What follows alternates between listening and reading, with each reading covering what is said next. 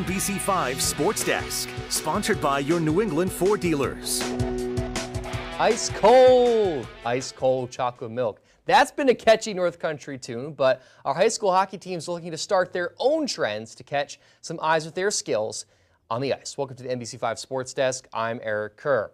Around this same time last year, Beekmantown girls ice hockey started 0-5, but this year, a much different script. They're currently 4-1 heading this matchup, wrapping up a weekend homestand and taking on the Section 1 North Avalanche squad. First period was all Amaya Abelard. Gets that one between the goalie's wickets right there for the first goal of the game. Still in the first period, it's Abelard again, takes the pass and does the exact same thing.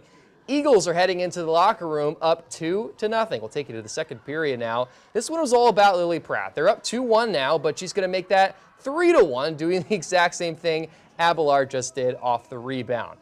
Fans loving it. Same period. How about Pratt? She's got that as well. Look at that. Up and over the goalie for the big-time score right there. Pratt and Abelard both scored twice, with Beekmantown crediting their chemistry on the ice to their 5-1 start.